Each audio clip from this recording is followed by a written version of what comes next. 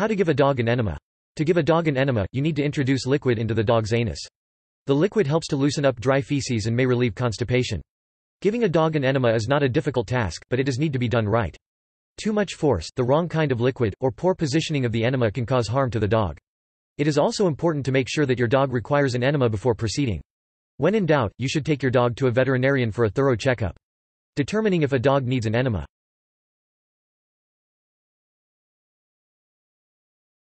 Take your dog to see a veterinarian. Before you decide to give your dog an enema, you should take your dog to see a veterinarian. If you suspect that your dog is constipated because you have noticed him straining or because you have noticed that he is not pooping at all, then make an appointment to have your dog examined. Your dog may have an obstruction or the problem may be related to an underlying cause that requires treatment.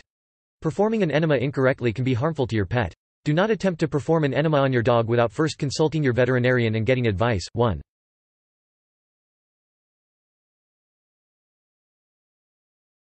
Be aware that enemas should only be used to help with constipation.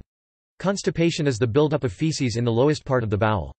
This can occur because of a lack of fiber in the diet, which tends to produce a hard, dry stool that is difficult to pass. Other less common causes of constipation include not getting enough exercise. If your dog does not get much exercise, then he may become constipated. Dehydration. If your dog has not been drinking enough water, then he may become constipated. A blockage. If your dog is eating well, exercising, and getting enough water but still not producing any stool, then a blockage may be to blame.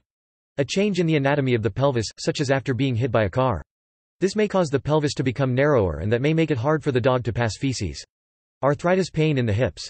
This may cause a dog to avoid defecating as much as possible rather than deal with the pain and discomfort. This causes the feces to dry out, which makes it even more difficult to pass. 3.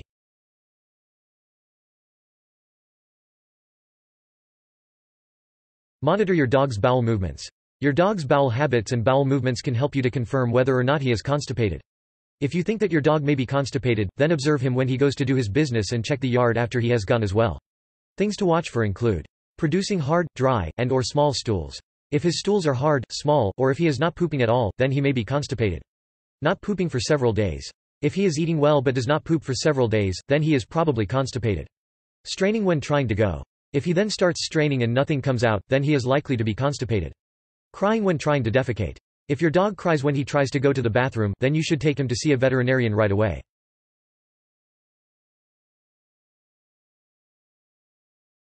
Consider medical conditions that may put your dog at risk of constipation. Certain medical conditions can make it difficult to pass feces. In the male dog, an enlarged prostate gland is a common problem. The prostate sits below the rectum and pushes upwards as it grows bigger. Like putting your foot on a hose, an enlarged prostate can make passing feces difficult.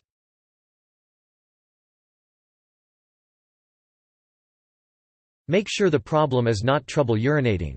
Difficulty urinating can sometimes look like constipation, especially in female dogs.